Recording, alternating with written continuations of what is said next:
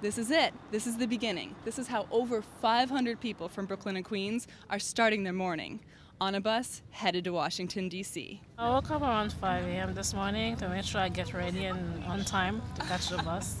I think it's going to be interesting, so yes, I am very excited. Filled with those of every age and background, more than 10 buses from Brooklyn and Queens are on their way to join a multitude in the nation's capital, all protesting the Roe v. Wade decision that legalized abortion in all 50 states. Once the diocese arrives, they head to Constitution Avenue, where they will march past the Capitol building right to the foot of the Supreme Court. It allows the nation to see us as a diocese together, united, and under one banner, which is to preserve life. I've been marching since 1978 myself, so it's important for me to instill this in my children.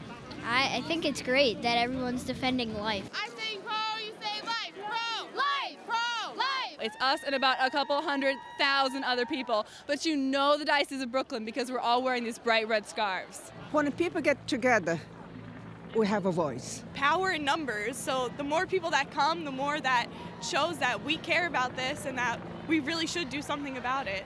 We have to be able to get a big enough group so other people will be able to follow us. Babies, yes we do. We love babies. How about you? The diocese is united with each other by the color red, but also united with the crowd by purpose, to stand for the unborn. Pro-life, protection of life, this is the essence of our faith, you know. I come here on behalf of the babies who can't speak for themselves to tell people that it's wrong. The babies that die every day, they could grow up and do so much for the world, but they don't get the chance to because they're killed.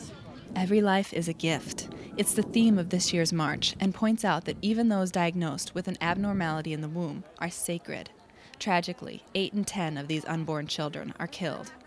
The gift of life is clear to Maronite Catholic Bishop Gregory Mansour and to the girls from the Mary Louis Academy. Even if they have disabilities or if something's wrong and they're not what we call normal, their living and their breathing is just powerful to other people.